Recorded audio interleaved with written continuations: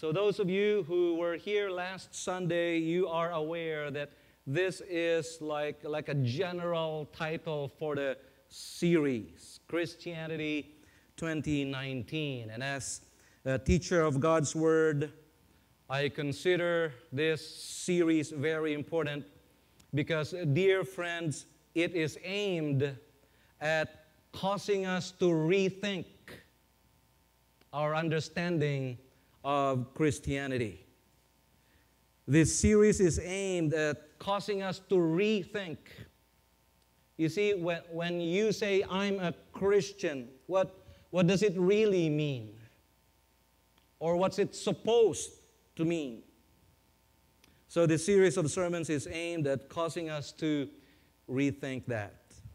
So last Sunday, our sermon was about conversion, understanding conversion. That's part one of the series. And I have mentioned in that sermon last Sunday that if you went home remembering only one thing, here was our takeaway slide last Sunday. If you remember only one thing from last sermon, this is it. Conversion equals repentance and faith. The gist was, while we maintain that we are saved by grace through faith, meaning it is by believing alone that we are saved, not by works. Amen? We know that. Yes, we maintain that. We teach that it's just by believing that a person is saved. Yes, we maintain that. But what we learned last Sunday was true saving faith needs to be qualified. What that means is that true saving faith has a certain biblical quality. When we say we believe, friends, in order for that belief to be a saving kind of faith, in order for that belief to be a saving kind of believing in the gospel that was preached by Jesus Christ, it requires a certain quality. And that quality is repentance. When a person claims to believe, but there is no evidence of a desire to repent, friends, according to the gospel of Jesus Christ, that person's claim to faith is questionable. Conversion equals repentance and faith. That was from last Sunday. At this point, I want to request our servers to serve coffee. Yes, there's free coffee tonight. It's, maybe you're thinking, oh, is it a new MPBC thing? So I will allow enough time for our servers to serve coffee. And in the meantime, you can chat with your friends and just say thank you for coming tonight. If you haven't greeted them Happy New Year yet, this is the second Sunday.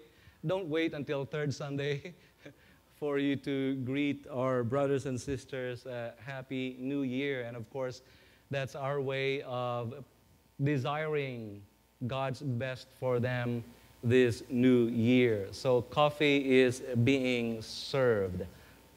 Feel free to drink it. Don't wait for it's not communion.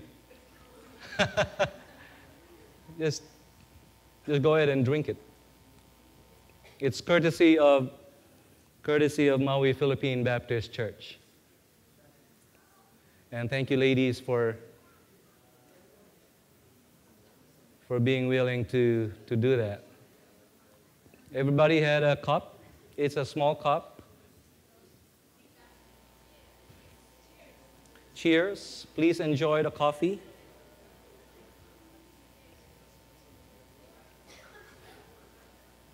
You can go ahead and drink it all. Thank you, your dear MPBC ladies. I have an honest question. What do you think about the coffee? Honestly, make a review. Make a review of the coffee.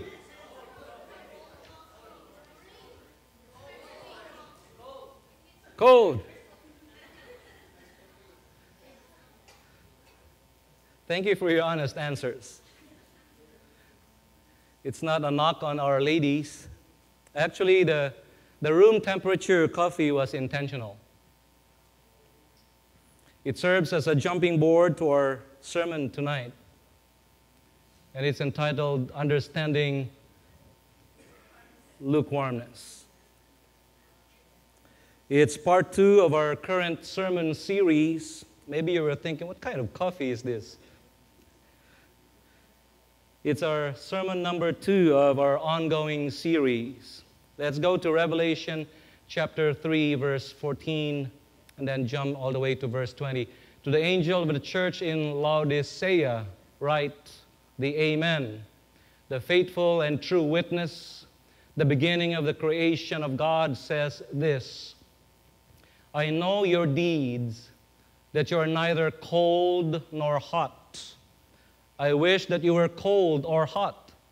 So because you are lukewarm and neither cold nor hot nor cold, I will spit you out of my mouth. Please don't spit out the coffee. We'll be liable for staining the carpet. Because you say, I am rich and have become wealthy and have need of nothing, and you do not know that you are wretched and miserable and poor and blind and naked. We jump to verse 19. Those whom I love, I reprove and discipline. Therefore be zealous and repent. Behold, I stand at the door and knock. If anyone hears my voice and opens the door, I will come into him and will dine with him, and he with me. It's time for a little background. Notice it's Revelation. We are in Revelation chapter 3. In the opening chapters, in the opening part of the book of Revelation. So the book of Revelation is the very, very last book of the Bible.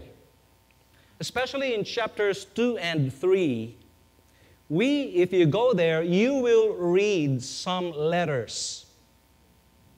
Actually, 7 letters. Those were actual letters from Jesus Christ. Those were letters that were addressed to 7 churches. We have a map here, and those squares with crosses there are the locations of the churches that received a message from Jesus Christ. 1 letter for each church. Each letter contains an assessment of Jesus Christ. Each letter contained an evaluation of Jesus Christ, of how each church was doing. The focus of our sermon tonight is the 7th church, the church in Laodicea. Tonight, I invite us all to take a deeper look at Jesus' message to the Laodicean church. It's right there, the bottom part of the map there. And I hope that we can go home after the worship service tonight being able to apply that message upon ourselves. Let's go back to verse 15 and 16. I know your deeds. This is Jesus speaking. This is the content of the letter to the church in Laodicea. I know your deeds, that you are neither cold nor hot. I wish that you were cold or hot. So because you are lukewarm and neither hot nor cold, I will spit you out of my mouth. I want us all to just focus on that highlight there in red, that phrase there. Friends, there is a severe warning that's issued by Jesus Christ himself to the church. The church in Laodicea is in danger of being spat out from the mouth of Jesus. Which brings us to a very sad conclusion, dear friends, that the church in Laodicea was an unsaved church. Shocking. But our conclusion comes from the very judgment of Jesus himself. Jesus was threatening to spit out the church. In other Bible versions, the word is not spit. The word is even more severe, vomit. Jesus was threatening to vomit the church out of his mouth. In our way of saying it in English, when you want to vomit, how do you feel? You feel sick. Laodicea was a church that made Jesus sick. Laodicea was a church that made Jesus feel like vomiting. So our question now is, what made Jesus condemn this church? That's our question tonight. What made Jesus condemn this church? Verse 16 again, especially that highlighted phrase there. So because you are lukewarm and neither hot nor cold, I will spit you out of my mouth. The problem, dear friends, of the church in Laodicea was lukewarmness.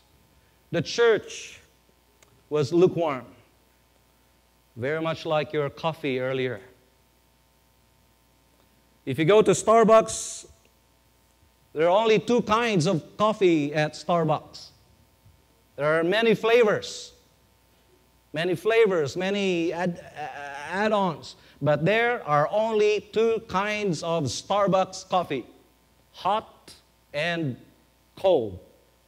Very hot and ice cold, nothing in between.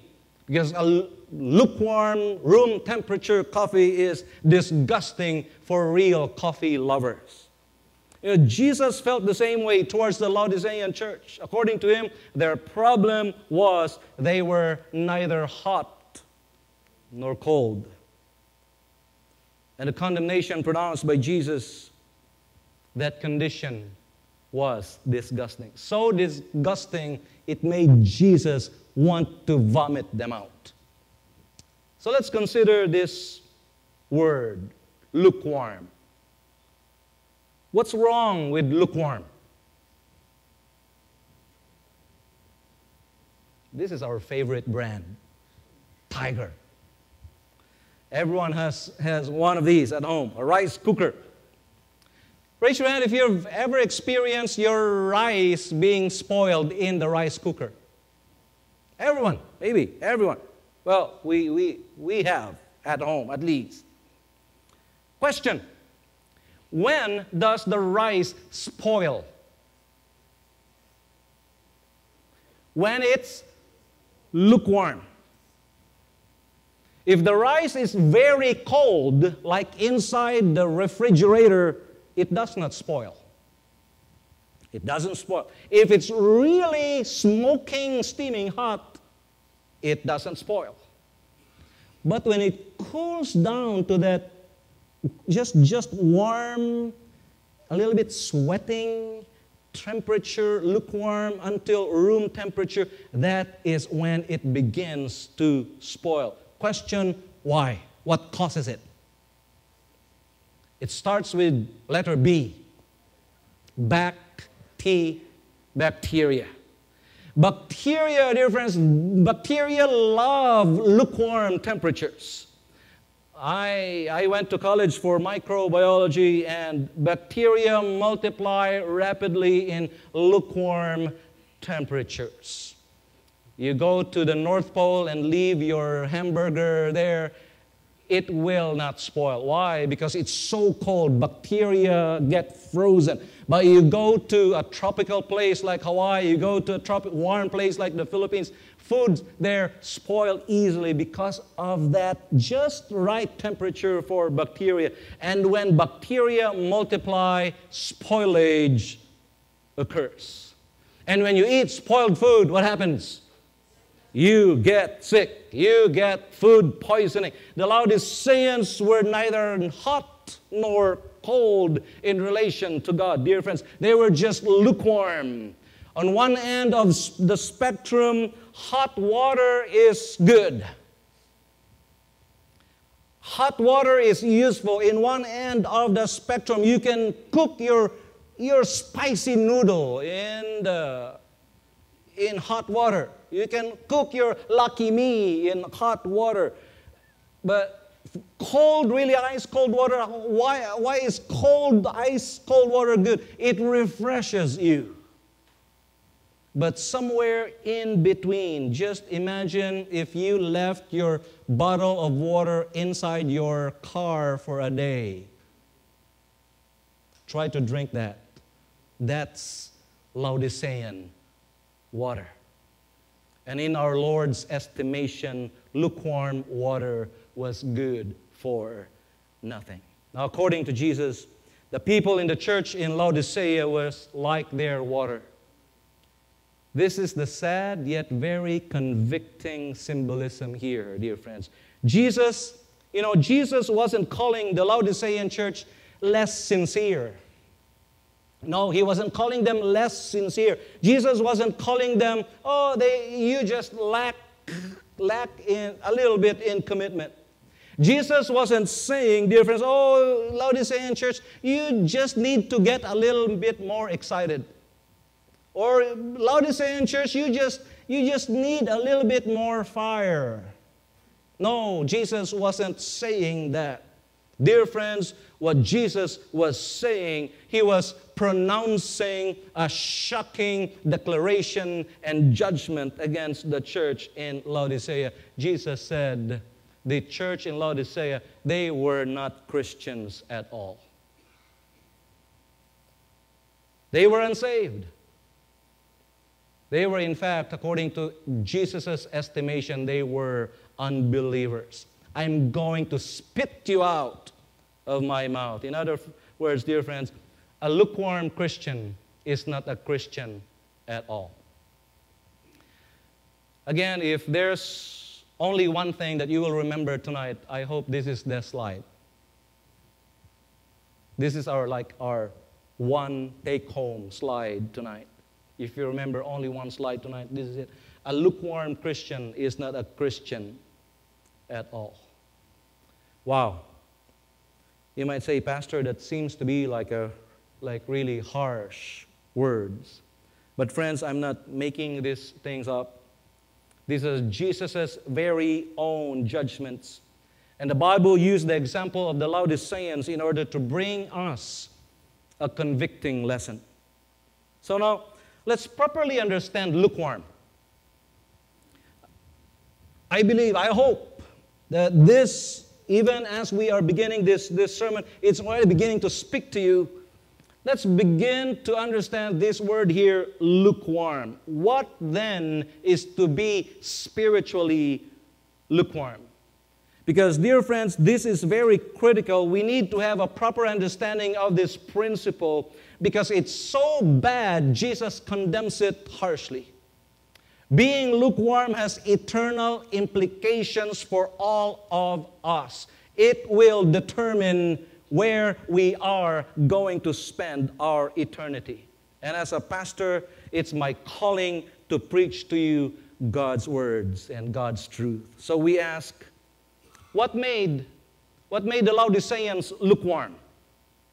What caused the Laodiceans to be lukewarm? Verse 17, because you say, I am rich, I have become wealthy, and I have need of nothing.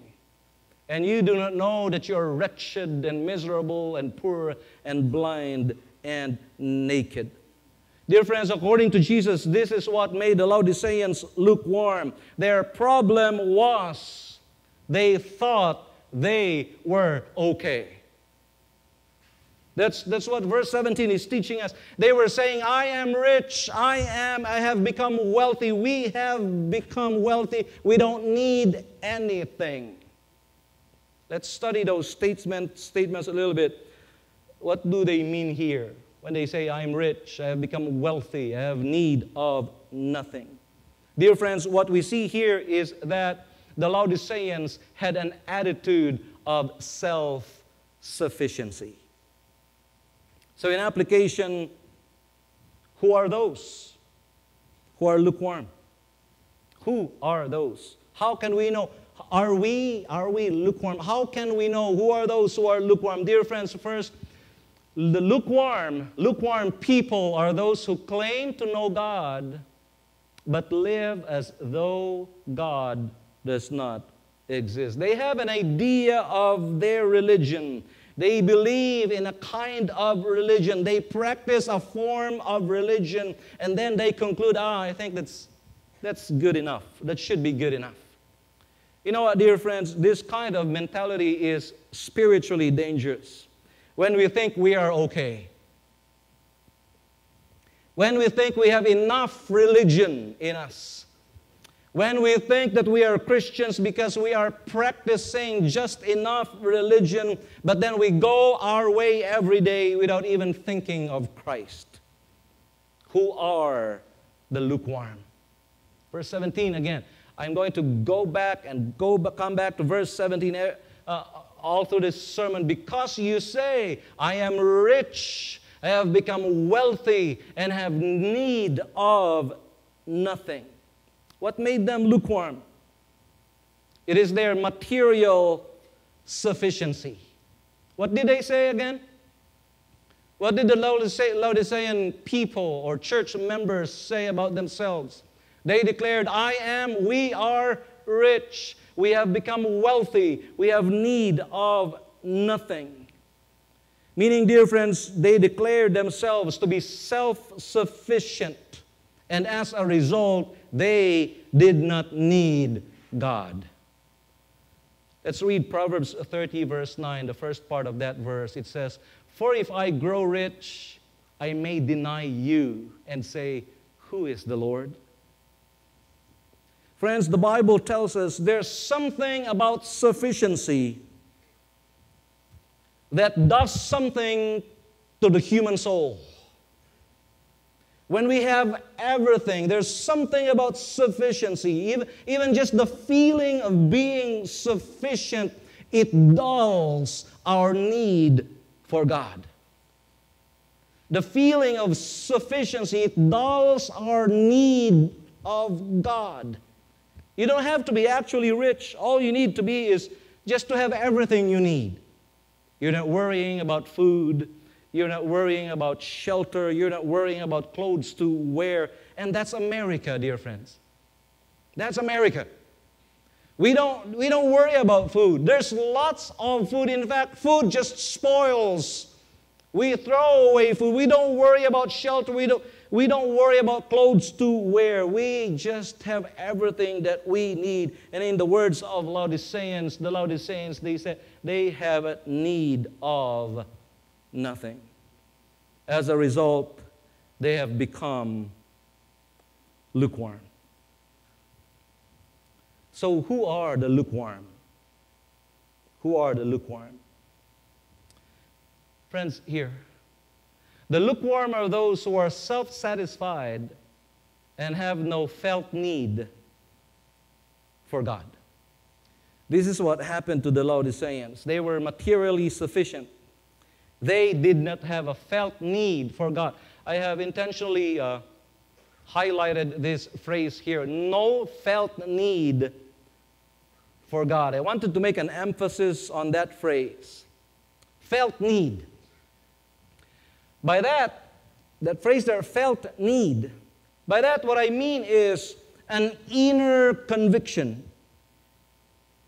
an inner truth and reality of a person's need for God. You know, everyone can have a theoretical need for God. Everyone, meaning most people will not readily admit, will not readily say that they don't need God. Most people.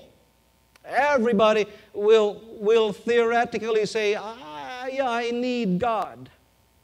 But what they have is just a theoretical need for God. But by the way people live, you will know if they really have a felt need for God. This is what happened to the Laodiceans. They did not feel. There's no deeper truth inside of them. There's no deeper reality inside of them that they indeed were needing God. As a result, they became lukewarm. And that made Jesus feel sick about them. Jesus said, I will vomit you out.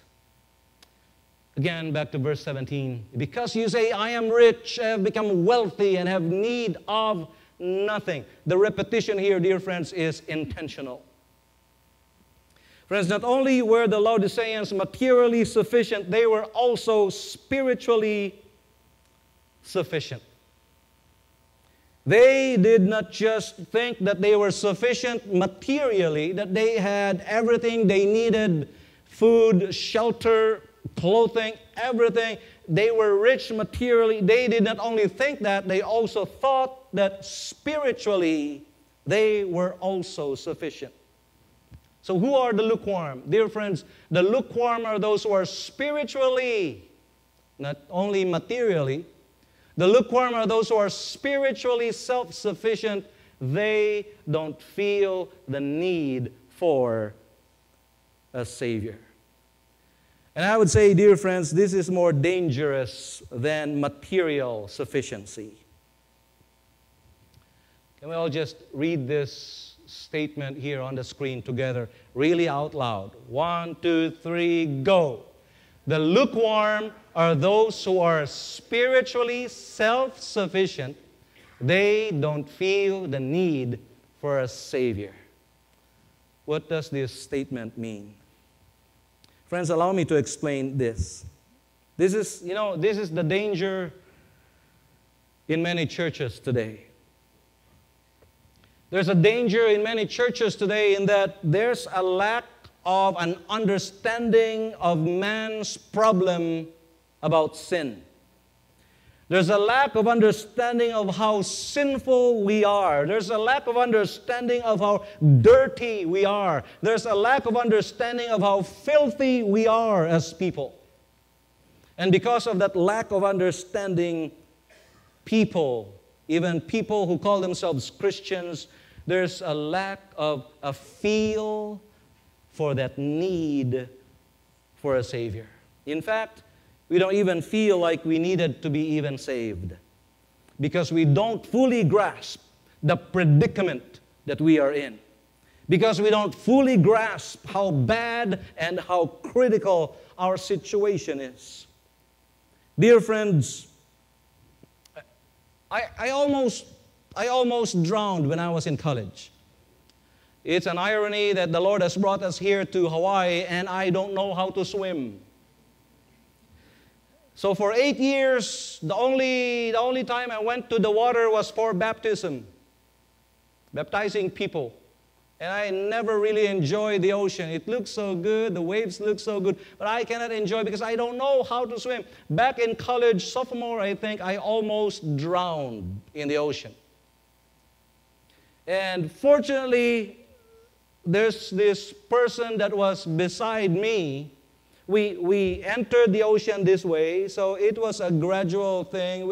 So I was okay as long as I have my feet on the bottom. I was okay. So we entered this way, and then I did not realize that we kind of moved this way while we were out there. We moved this way. And then when it was time to come back to shore, we went back in this way, and I did not know what was happening in the bottom there. So over here was just a gradual thing, and I had my feet on the bottom. But over here, there's this big, deep thing. And when I tried to look for the bottom, I didn't know how to swim.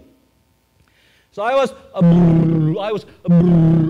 was just sinking already. And beside me was my Bible study leader. And he never let go of that feeling of drowning, that feeling of wanting to breathe, and you breathe in salt water. I felt in my deepest person that feeling of wanting to be saved. And so when he grabbed hold of me, I grabbed him back because I wanted to be saved. I was drowning. I knew my predicament. But he told me, let go of me, let go of me. I won't let go of him. Because I wanted to be saved. There's that feeling that I wanted to live. I was gonna die. That, dear friends, is missing. This dimension is the thing that's missing in the consciousness of many people who call themselves Christians these days. We don't feel that need for a Savior. Because in a spiritual sense, we don't realize the predicament that we are in. We don't realize that we are drowning spiritually. We don't realize that because what we receive, what churches are receiving these days are messages of God loves you, God will bless you, may the Lord just prosper you. Those messages are good, well and good. But friends, it misses out on the real purpose why Jesus Christ came. In fact, we do not feel like we needed to even be saved because we don't fully grasp how bad and how critical, how drowning our situation is. Friends, the Bible warns us of a judgment day. I know it's a very unpopular topic. I know people will rather listen to topics like blessings, topics like peace. When you sent out your Facebook messages for the new year, what were your messages? Your messages were, have a prosperous new year. Have a blessed new year. Have a peace-filled new year. We like those topics. It's the human nature. It's normal for the human nature. But dear friends, I want to tell, Jesus did not come down from heaven for those things. Jesus came to earth to save us. To snatch us from drowning spiritually. Malachi the prophet warns us, surely the day is coming, it will burn like a furnace. All the arrogant and every evildoer will be stubble. And the day that is coming will set them on fire, says the Lord Almighty. That's the message of Malachi in the Old Testament. Then John the Baptist echoed that in the New Testament. John the Baptist said, flee from the coming wrath. And then the Apostle Paul continued, he wrote in the book of Romans, because of your stubbornness and your unrepentant heart, you're storing up wrath against yourself for the day of God's wrath, when His righteous judgment will be revealed. God will repay each person according to what they have done. Dear friends, as pastor and teacher of God's Word, I want to echo what they preached. Judgment Day is a sure thing to happen. Revelation 20 describes, allow me to read to you a more vivid description of the Judgment Day. More details. Then I saw a great white throne, and on him that was seated on it. The earth and the heavens fled from His presence, and there was no place for them. And I saw the dead, great and small, standing before the throne, and books were opened. Dear friends, there will be that day when you and I individually, we will stand before that throne. And the details that we find here in chapter 20 of Revelation, books will be opened. Books will be opened. Heaven is old school. They don't have an Apple laptop over there. It's still books. Books will be opened. Another book was opened, which is the book of life. The dead were judged according to what they had done as recorded in the books. The sea gave up the dead that were in it, and death and Hades gave up the dead that were in them. And each person, Bong Ronquillo, Albert Sim, James Sim, everybody, Bar Ronquillo, Rod Kim, each person was judged according to what they had done. The death and Hades were thrown into the lake of fire. The lake of fire is the second death. It continues in verse 15, that anyone whose name was not found written in the book of life was thrown into the lake of fire. Friends, we are drowning. This is the predicament that we are in. Every human being needs to have a proper estimation of the predicament that he is in. There is a coming judgment. There is a lake of fire. You know what? This is the less emphasized portion of the gospel message. As a result, people don't have a proper understanding of how bad our situation is. And because of that, because people don't have a proper grasp or understanding of how bad their situation is, because of that, there's no real felt need for a Savior. Because people fail to grasp it, because people fail to realize how bad my situation is. I'm going to the lake of fire without Jesus Christ. I'm going there. I am condemned forever. People fail to realize that because churches nowadays, preachers nowadays, they don't emphasize that. But friends, that's the less emphasized portion of the gospel message. So there's no felt need for a Savior. Friends, we need to have that. We need to have that. The Laodiceans were like that, and they believed they were spiritually okay. There was no deep sense of sin. There was no sincere feeling of guilt. And so they became lukewarm. The result was lukewarmness.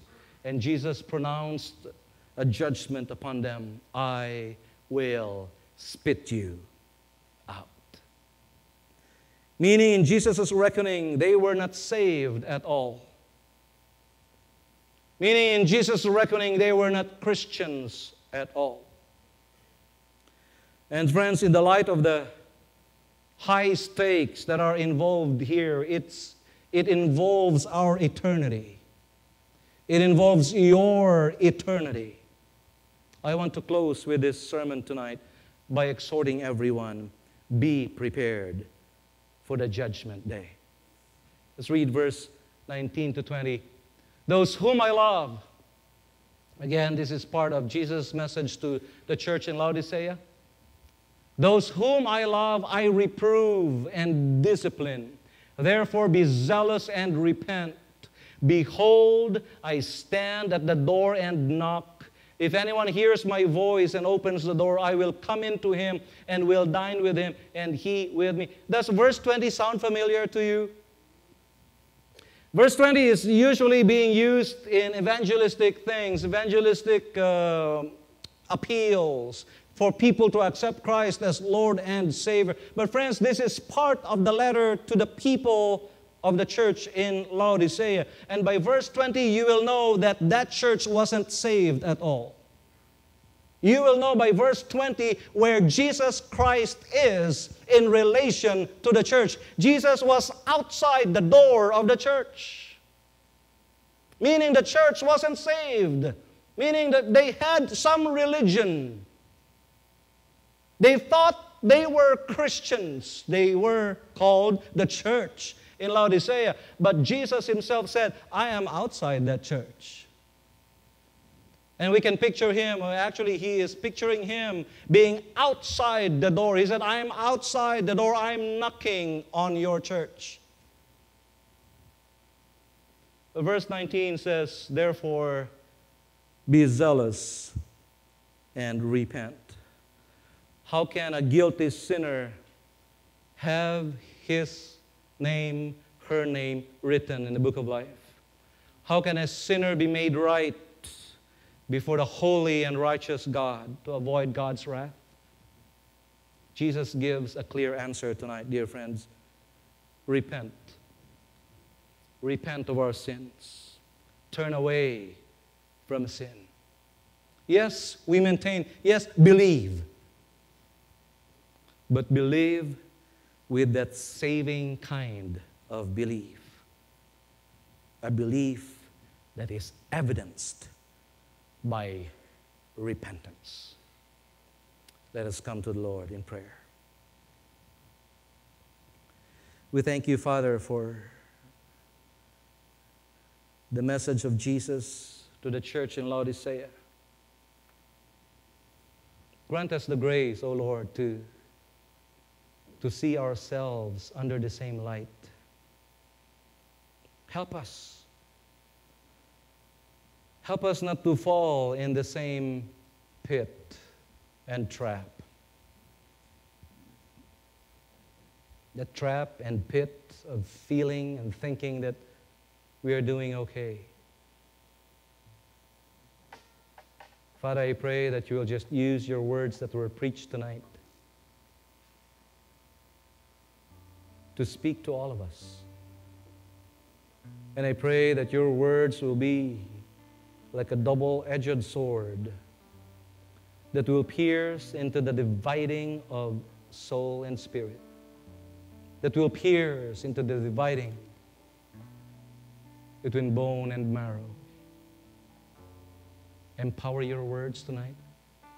And I pray for your grace that we will respond with faith and repentance. In the name of Jesus we pray, amen and amen.